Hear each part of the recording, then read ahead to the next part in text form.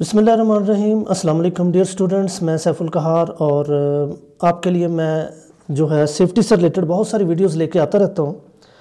तो अभी भी आप लोगों के ईमेल, व्हाट्सएप पे और फेसबुक पे बहुत सारे मैसेजेस आए कि एक बहुत बड़ा इशू है IG-2 का। IG-1 से रिलेटेड मैंने पहले कुछ वीडियोस बनाई हैं और इनके डिफरेंस पर भी वीडियोस बनाई हैं, जैसा कि IG और IGC में क्या फ़र्क है और ये क्यों नाम चेंज किया गया है। इसके ऊपर पहले मेरी वीडियोस मेरे चैनल पर मौजूद हैं, वो आप वहाँ से सर्च कर सकते हैं। तो अभी एक बहुत बड़ा इशू ये था कि ऐसी तब्दीली की ज़रूरत क्यों पेश आई। ये मैंने पिछली वीडियो में भी डिस्कस किया था कि बेसिकली एक इशू ये आ रहा था कि 30% प्रैक्टिकल था और 70% थ्योरी थी, और अभी जो नया प्रोसेस आया है उसमें 30% जो वो थ्योरी कर दी गई है और 70% प्रैक्टिकल कर दिया गया है। तो अभी जो है ये चीज़ बहुत बेहतर हुई है, मतलब पहले की निस्बत बहुत बेहतरी हुई है। अभी जो लोग निबोश करके जाएंगे वो प्रैक्टिकल असेसमेंट में, रिस्क असेसमेंट में और वर्किंग में बहुत काबिल होंगे। तो अभी जो IG-2 है, बेसिकली IG-2 एक बुक है बहुत बड़ी, जिसके अंदर मुख्तलिफ मौज़ूआत पर बात की गई है और उन्हीं मौज़ूआत के हिसाब से आपने रिपोर्ट तैयार करनी है। उस बुक को पहले पढ़ना है, उस बुक की रीडिंग करके उसमें से आपने वर्क असेसमेंट, जो रिस्क असेसमेंट है, वो बनानी है। अब जो रिपोर्ट है, बेसिकली बुक पढ़ने के बाद, बुक को आप अच्छी तरह पढ़ लेंगे, इसमें हमारी मज़ीद वीडियोस भी आएंगी, वो आप हमारे चैनल से सब्सक्राइब करेंगे तो आपको मिलती रहेंगी। तो इसमें आज मैं थोड़ा सा आपको इसका तारुफ करवाऊँगा। सबसे पहली बात यह है कि इश्यूज़ कौन कौन से हैं। इश्यूज़ में सबसे पहले वेलफेयर का इशू है, जो हमारे टॉपिक्स हैं जिनके ऊपर हमने सारी रिपोर्ट तैयार करनी है। इसके बाद नॉइस का है, शोर जो होता है, उसके ऊपर भी पूरा लेक्चर मौजूद है, पूरी मतलब इसमें चैप्टर मौजूद है इसके ऊपर। फिर वाइब्रेशन के ऊपर कि वाइब्रेशन के क्यों वाइब्रेशन होती है, कहाँ कहाँ वाइब्रेशन होती है, हमारी वर्क जो प्लेस है उसके ऊपर कहाँ वाइब्रेशन हो रही है और उस वाइब्रेशन के लोगों पर असरात क्या होते हैं, इनको हम डिस्कस करेंगे इसके अंदर। फिर इसके बाद मैनुअल हैंडलिंग, जो सामान उठा के एक जगह से दूसरी जगह लेकर जाते हैं, इसके ऊपर बड़ी डिटेल के साथ एक पूरा चैप्टर मौजूद है, एलिमेंट मौजूद है, इसके ऊपर हम बात करेंगे। और अपनी जो रिस्क असेसमेंट बनाएंगे उसमें भी हम मैनुअल हैंडलिंग का हवाला देंगे। फिर इसके बाद स्लिप, ट्रिप एंड फॉल, जितने भी हमारे इंडस्ट्रियल एक्सीडेंट्स हैं उनमें सबसे ज़्यादा स्लिप, ट्रिप और फॉल के होते हैं। इस पर भी पूरी डिटेल मौजूद है, आप बुक पढ़ेंगे उसमें पूरी इसकी डिटेल जो है वो आएगी, तो आपको इसकी समझ आ जाएगी। इसके अलावा वर्क एट हाइट, जब आप हाइट पे काम करते हैं, ज़्यादातर कंस्ट्रक्शन में या क्रेन में या किसी मुख्तलिफ जो केमिकल इंडस्ट्रीज़ में, हर इंडस्ट्री में वर्क एट हाइट कहीं ना कहीं किसी न किसी सूरत में मौजूद होता है, जहाँ से खुद भी गिर सकता है बंदा और उसके टूल्स भी गिर सकते हैं। उनके ऊपर डिटेल के साथ जो है इस पर बहस की गई है। फिर उसके बाद हैज़र्डियस सब्सटेंसेस जो हैं, जैसा कि केमिकल्स हैं, जो उनके असरात हैं, गैसेस हैं, या बाज़ औक़ात बाज़ जगहों पर पानी को इतना गर्म करके उसकी स्टीम बनाई जाती है, वो भी हैज़र्डियस सब्सटेंस में, क्योंकि इतनी गर्म होती है कि वो अगर किसी को लगेगी तो वो उसे जला देगी। इसी तरह फिर सेफ मूवमेंट के बारे में, इसके ऊपर बहुत ज़्यादा जो है डिस्कस किया गया है इसके ऊपर। इसके अलावा वर्क इक्विपमेंट्स के बारे में और बहुत सारे मौज़ूआत पर इसमें डिस्कस किया गया है। तो हमने इस रिपोर्ट के अंदर कम से कम 5 इनमें से पॉइंट्स को लेना है।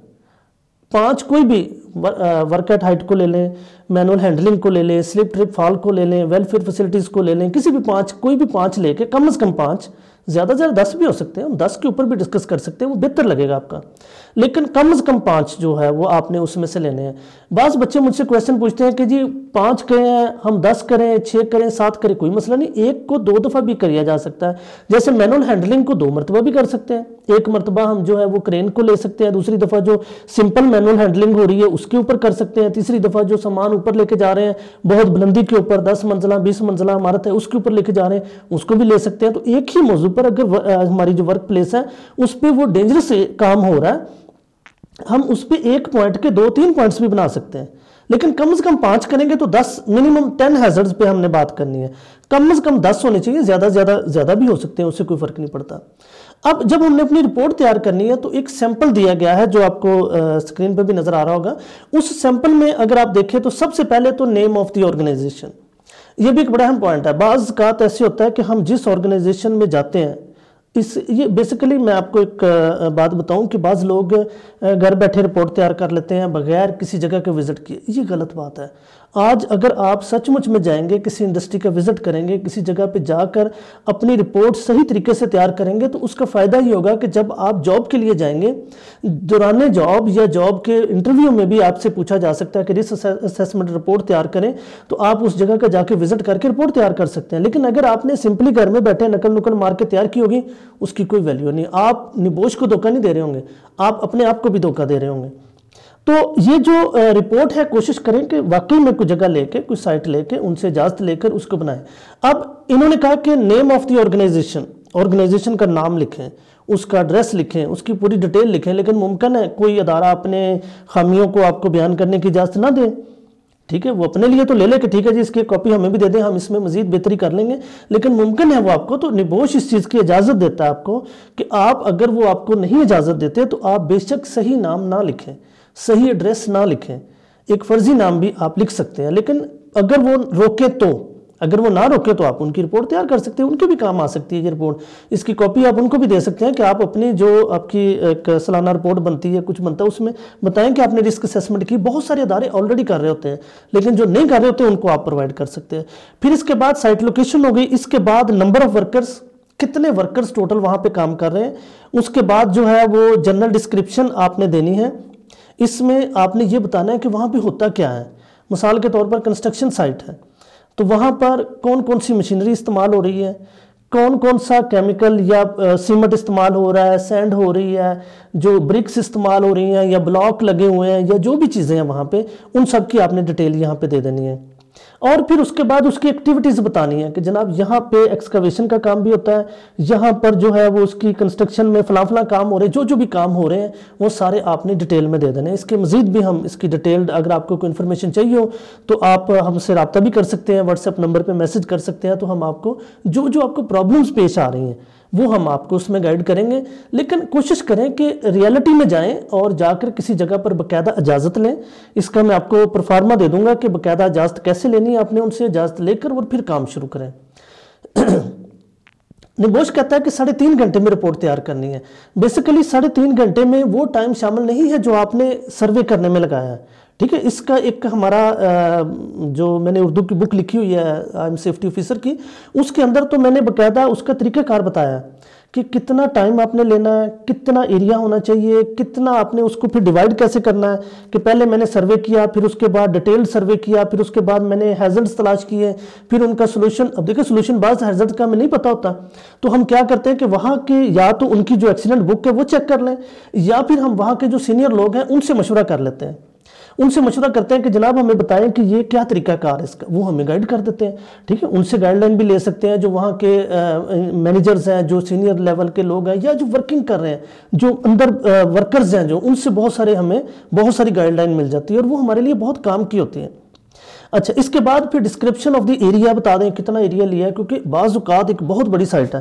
ٹھیک ہے, وہاں پہ بہت بڑی کالونی بن رہی ہے, تو ہم پوری کالونی کو تو وزٹ نہیں کر سکتے نا, تو ہم پھر اس کے لیے ایریا اسپیسیفائڈ کر دیں گے. کتنا ایریا جس کو ہم کر رہے ہیں اتنا ایریا لیں جس کو آپ ایزیلی کور کر سکیں, اور آپ لوگوں کو مطلب ان سے مشورہ بھی کر سکیں, ان سے پوچھ بھی سکیں. اس کو آپ اگر آپ جیسے آپ میں زیادہ تر آپ کو پتا ہے کہ اردو اور ہندی جاننے والوں کے لیے اسپیشل جو ہے یہ گائیڈ لائن فراہم کرتا ہوں, تو میں اپنے دوستوں کو یہ مشورہ دیتا ہوں کہ آپ اس کو اردو زبان میں پہلے لکھیں آپ نے کیا, جو آپ کی فائنڈنگز ہے, جو بھی آپ نے سوچا ہے, جو دیکھا ہے, جو آپ نے تلاش کیا ہے, جو آپ کو ملا ہے, جو آپ کو غلطیاں خامیاں نظر آئی ہیں, ان کو لکھ لیں. ان کو لکھنے کے بعد پھر ان کا سلوشن ڈھونڈیں کیا ہے. ٹھیک ہے نا, تو پھر وہ اس کے بعد جو ہے وہ آپ کو ساری ڈیٹیل پتہ لگ جائے گی. اس کے بعد پھر جو سیکنڈ پارٹ ہے اس کا, یہ 4 پارٹس پر مشتمل ہے. اس کا جو سیکنڈ پارٹ ہے وہ رسک اسیسمنٹ جو ہم نے کی ہے. ابھی رسک اسیسمنٹ جیسے میں نے آپ کو طریقہ بتایا کہ کم از کم جو ہے وہ 5 آپشنز لینے ہیں, ٹاپکس لینے ہیں, سبجیکٹس لینے ہیں, اور اس کیٹیگری, اس کو ہیزرڈ کیٹیگری کے نام سے انہوں نے یہاں پہ مینشن کیا کہ 5 ہیزرڈ کیٹیگریز آپ نے لینی ہے کم از کم. ٹھیک ہے, اور جو منیمم آپ نے ہیزرڈ تلاش کرنے ہیں وہ 10 ہیں رپورٹ بنانے کے لیے. 10 بھی لکھنے تو ٹھیک ہے, اگر 10 سے زیادہ لکھنے وہ بھی ٹھیک ہے. اچھا, پھر اس کے بعد جو ہے اس میں جو تھرڈ اس کا ٹاپک آتا ہے جب ہم نے ہیزرڈ لکھ لینے, وہ آتا ہے پریورٹیز کے اوپر. یہ ابھی نیا ایک شامل کیا گیا اور اس میں بہت زبردست چیز یہ ہے کہ آپ نے کوئی سے 3 ایسے ہیزرڈز لے لینے ہیں جن پر آپ سمجھتے ہیں کہ سب سے پہلے سارے کام چھوڑ کر پہلے ان پر توجہ دی جائے. لکھے تو ہم نے 10 ہیں، 10 کے اوپر ہم نے مشورے بھی ان کو دیے، میں آگے بتاتا ہوں آپ کو کیسے ڈیٹیل میں کیسے دیتے ہیں، لیکن ہم نے ان کو 3 ایسی پریورٹیز بتانی کہ سب سے پہلے یہ کام جو ہے میری نظر میں بہت زیادہ اہم ہے. ٹھیک ہے، اس میں ہم نے اس کی جسٹیفیکیشن بھی دینی ہے، ساتھ اس کی وضاحت بھی دینی کہ کیوں، کیسے اور کیا، اور پھر اس کے ساتھ ہم ریفرنس بھی دے سکتے ہیں ILO کے کنونشن جو C155 اور جو ان کی ریکمنڈیشنز آئی ہیں پھر 164 کے نام سے، ان میں سے ہم آرٹیکلز دیں گے، وہ میں آپ کو اس کا طریقہ نیکسٹ بتاؤں گا. بک کے اندر سارا کچھ شامل ہے. اس کے علاوہ ہم جو hsc.gov.uk جو گورنمنٹ آف UK کی ویب سائٹ ہے اس کے اوپر یہ بہت زیادہ ڈیٹیل سے موجود ہے، آپ وہاں سے بھی اس کی ہیلپ لائن لے سکتے ہیں اور اس کو باقاعدہ ریفرنس کے طور پر اس میں شامل بھی کر سکتے ہیں. تو اس کے بعد پریارٹیز کو ہم نے جو ڈسکس کرنا ہے وہ 3 چیزوں کے، ہم نے جو فرسٹ بک کے اندر پہلے چیپٹر کے اندر ہم نے پڑھا کہ کیوں ضروری ہے ایک امپلائر کے لیے. امپلائر کہتے ہیں جو جاب دیتا ہے، امپلائی کہتے ہیں جو جاب کرتا ہے. اب جو جاب دیتا ہے ہم اس کو مخاطب کر کے ساری بک، پہلی بک جو وہ ساری اس کو مخاطب کر کے ہم نے کہی ہے، ہم اس کو زیادہ دیتے ہیں زور کیونکہ وہ اچھا سیف ورک پلیس فراہم کرے گا تو کام ہوگا نا.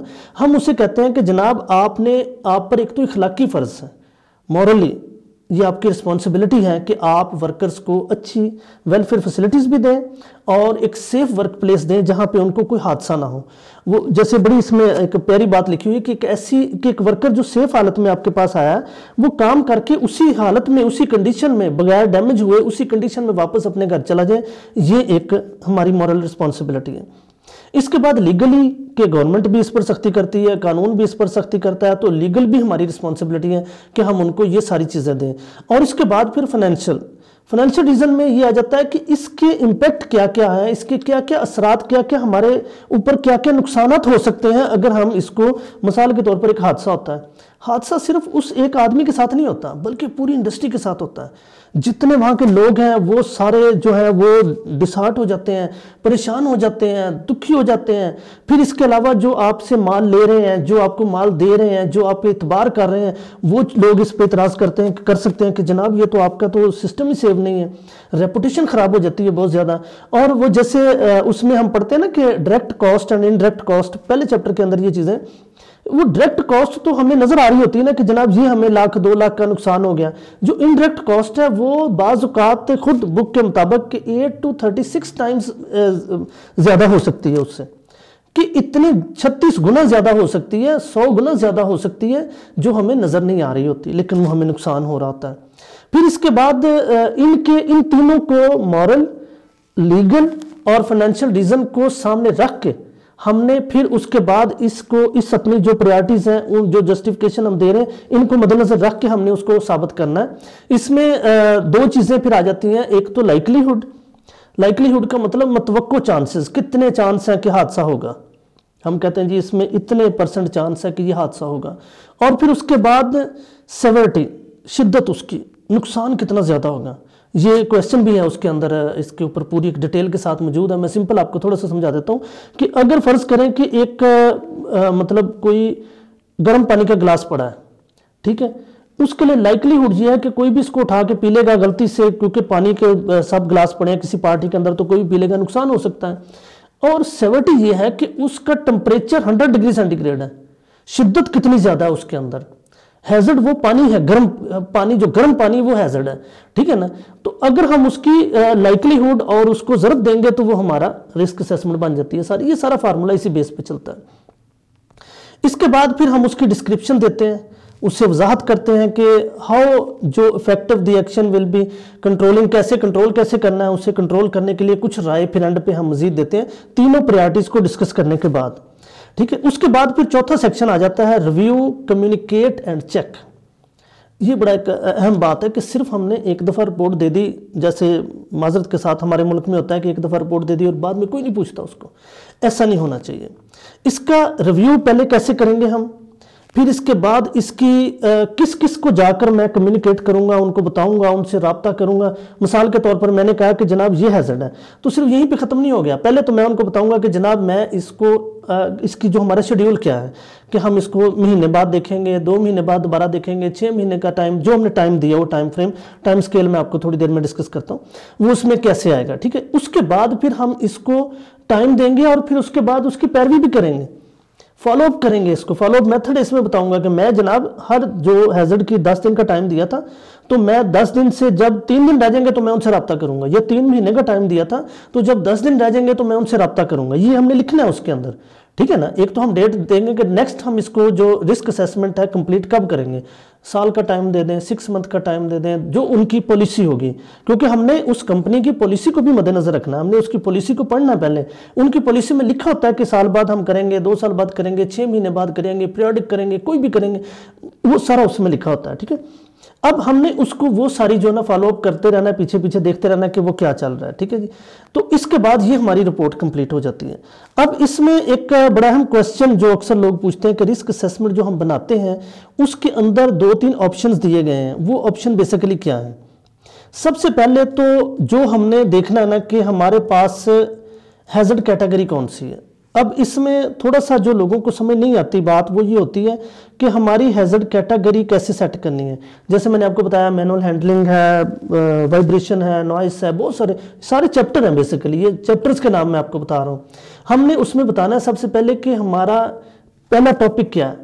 ایگزامپل کے اندر جو آپ کو نظر آ رہی ہے اس میں انہوں نے ہیزرڈیس سبسٹانس دیا ہے، اب اس میں انہوں نے ڈسٹ کو ڈسکس کیا ہے کہ ڈسٹ جو اس میں ہو رہی ہے وہ کیا ہو رہی ہے، ٹھیک ہے۔ اب اس کے بعد دوسرا who might be harmed and how، کون اس سے متاثر ہوگا، کس کو نقصان ہوگا اور کیسے ہوگا۔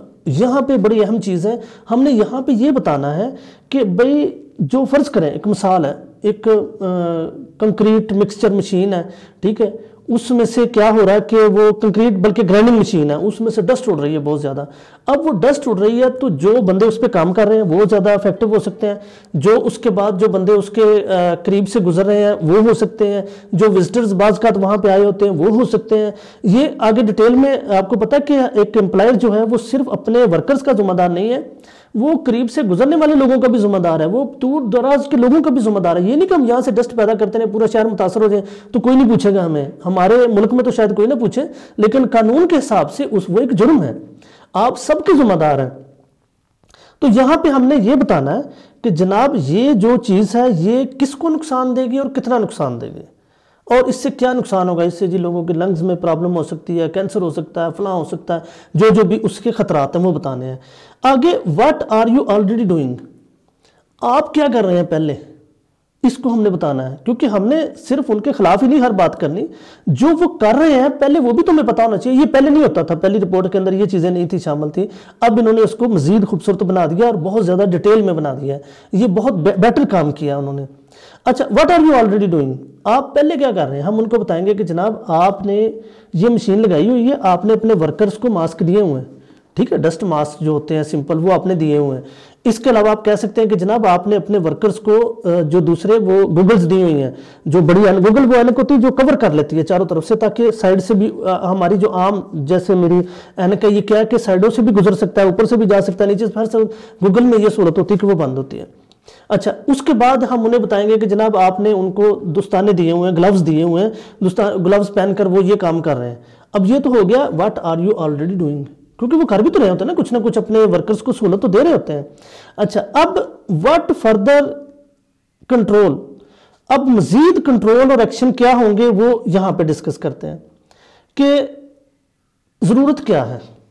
مثلا کہتا ہے جی کہ واٹ فردر کنٹرول یا ایکشن آر ریکوائرڈ، کون کون سے کنٹرولز اور ایکشن کی ضرورت ہے اب، کیونکہ 3 کام تو وہ کر رہے ہیں آلریڈی، گلوز انہوں نے دیے ہوئے ہیں، ڈسٹ ماسک انہوں نے دیے ہوئے ہیں، گوگلز انہوں نے دی ہوئی ہیں، تو اور مزید کیا ضرورت ہے۔ ہم ان کو بتائیں گے کہ جناب آپ اس کے علاوہ ان کو جو ماسک آپ نے ڈسٹ ماسک دیے ہیں یہ سمپل ڈسٹ کے لیے ہیں، یہاں پر یہ ڈسٹ جو ہے جب یہ سیمنٹ مکس ہو رہا ہے، جب یہ چیز ہو رہی ہے، گرائنڈنگ ہو رہی ہے، بہت ہیوی قسم کا جو ہے نا وہ ڈسٹ پیدا ہوتی ہے، اور یہ تو تھوڑی دیر میں گندے ہو جاتے ہیں، ان کی صفائی کا کوئی بندوبست ہی نہیں ہے۔ یا تو اس ماسک کی صفائی کا بندوبست رکھیں کہ ہر آدھے گھنٹے بعد یا گھنٹے بعد وہ جائے اور اس کو جھاڑ لے، اس کی کوئی پریشر رکھے، کوئی جیسے وہ گاڑیوں کے فلٹر صاف کرتے ہیں وہ کریں، یا ان کو ماسک اچھی قسم کے دیں جن کے فلٹر آٹومیٹکلی چینج کرتے رہیں کہ نو جی 2 گھنٹے بعد یا 2 دن بعد یا 3 دن بعد، یا مطلب اس کی کیپیسٹی کے حساب سے وہ چینج ہوتے رہیں۔ کریں گے.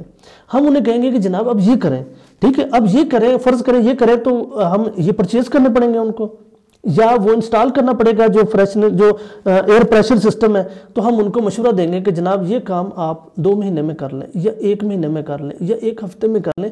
کام کی شدت کے سیورٹی کے حساب سے آپ نے اس کو ٹائم فریم دینا ہے. اچھا, یہ ٹائم فریم دینے کے بعد اب ایک نئی چیز ایڈ کی ہے جو پہلے نہیں تھی, کہ کرے گا کون. کیونکہ ہوتا یہ ہے کہ میں کہہ دیتا ہوں جناب سب لوگ جو ہے نا وہ یہ کام کریں. اب سب لوگ تو نہیں کریں گے نا کبھی بھی, سب لوگ تو کوئی بھی نہیں کرتے. لیکن اگر میں کہوں کہ جناب سلیم صاحب آپ نے یہ کام کرنا ہے, تو سلیم صاحب پھر ذمہ دار ہے وہ اس کے جواب دیں. اس لیے ہمیں اس کا نام بتانا پڑے گا. ہم کہیں گے جناب ورکشاپ کا مینیجر کرے گا, یا ایریا مینیجر کرے گا, یا اس کو جو فنانس ڈائریکٹر کرے گا, یا اس کو جو ہے وہ سپروائزر کرے گا, یا اس کو جو ہے سٹور مینیجر کرے, کون کرے گا. ہم اس کو نومینیٹ کر دیں گے. اس کی نومینیشن کے لیے رسپانسیبل پرسنز جاب رول, جس کا وہ جاب رول ہے نا, اس کو بتا دیں رسپانسیبل کون ہے, ذمہ دار کون ہے. ٹھیک ہے, پھر فالو اپ ہم اسی سے کریں گے جس کو ہم نے یہ ذمہ داری لگائی ہوگی نا. ہم جب وہ ٹائم فریم پورا ہوگا تو وہ لاسٹ جو 4تھ آپشن ہے اس کا, اس میں ہم جا کر اسی کو فالو اپ کریں گے. اچھا, پھر اس کے بعد 1 آپشن دیں گے, 2 دیں گے, 3 دیں گے, 4 دیں گے, 5 دیں گے, جتنے ہم سمجھتے ہیں. ان کو ریکمنڈیشنز کا حوالے بھی دے سکتے ہیں کہ جناب ILO نے یہ کہا, اس کے لیے یہ چیز آپ ان کو لے دیں جہاں پہ وہ کچھ چیز ہو. یہ ISO کے رولز میں جو ISO کی ریکمنڈیشنز ہیں اس میں یہ چیز بتائی گئی ہے, یہ ہم ان کو ریفرنس کے طور پر دے سکتے ہیں. اس میں آپ ڈاؤن لوڈ بھی کر سکتے ہیں, ILO کی پوری انفارمیشن ہے, hsc.gov.uk سے کر سکتے ہیں. اس کے علاوہ جو ہے وہ آپ ISO سے کر سکتے ہیں. تو یہ ساری ریکمنڈیشنز جو آپ کو مل جائیں گی وہاں سے, ان کا ریفرنس آپ یہاں پہ دے سکتے ہیں. تو یہ بیسیکلی آپشنز ہیں. ان کو آپ نے پہلے اپنی سمپل لینگویج میں جو بھی آپ کی زبان ہو اس میں اس کو بنائیں, بنانے کے بعد اس کو اکٹھا کریں, اور پھر اس کے بعد اس پر آگے پریورٹی سیٹ کریں. اس پر پھر آگے جو ہے وہ آپ 4تھ سیکشن پورا کر سکتے ہیں. تو اس سلسلے میں اگر آپ کو مزید معلومات چاہیے ہوں تو آپ ہمارے میسج کر سکتے ہیں. میرے واٹس ایپ نمبر پہ اسکرین پہ آپ کو شو ہو رہا ہے, اس پہ آپ میسج کر سکتے ہیں. کوئی پرابلم آپ کو آئے, کیونکہ ہم یہ ساری انفارمیشن آپ کو فری آف کاسٹ دے رہے ہیں. آپ کو کوئی انفارمیشن ہم سے چاہیے ہوتی ہے, آپ مجھے میسج کریں گے واٹس ایپ پہ, کال نہیں کریں گے کیونکہ پھر بہت ٹائم ویسٹ ہوتا ہے. آپ مجھے میسج کریں کہ یہ ایشو ہمیں آ رہا ہے, یا ایون آپ نے رپورٹ بنائی ہے ہمیں چیک کروا لیں, آپ مجھے بھیج دیں, میں اس کو چیک کر کے بتاؤں گا کہ اس میں یہ چینجنگ کر سکتے ہیں آپ. ٹھیک ہے. اب ہوتا یہ ہے کہ اس میں جو پلیجرزم کیا ہوتا ہے, پلیجرزم یا مطلب جو آپ کہہ سکتے ہیں اس میں 2 نمبری کیا ہو سکتی ہوتی ہے کہ لوگ ایک جو رپورٹ اس کو لیتے ہیں اور اس سے دیکھ کے دوسری رپورٹ بنا دیتے ہیں. یہ چیز غلط ہے. جیسے میں نے آپ کو بتایا کہ ایک ہی ٹاپک کے اوپر, ایک ہی موضوع کے اوپر بات نہ کریں. آپ اپنی حقیقی لائف میں جس جگہ پہ زیادہ تر لوگ جو ہیں, میں نے دیکھا ہے گلف کنٹریز میں ادھر ادھر جو لوگ کام کر رہے ہیں, وہ اپنے جو کام کر رہے ہیں اسی کو آپشن بنا سکتے ہیں, اسی سے ریلیٹڈ لکھ سکتے ہیں. تو اس کو نبوش والے پسند کرتے ہیں. ٹھیک ہے. تو آپ کی چھوٹی موٹی غلطیوں کو وہ نہیں دیکھتے, وہ آپ کے کام کو دیکھتے ہیں کہ آپ نے کیا کیا, کیسے کیا, کتنا بہتر آپ نے کرنے کی کوشش کی ہے. تو اس لیے میری آپ کو یہی ریکویسٹ ہے کہ آپ پریکٹیکل میں, حقیقت میں جا کر وہاں سے اپنی رپورٹ تیار کریں. اگر کوئی پرابلم آیا مجھ سے پوچھ سکتے ہیں.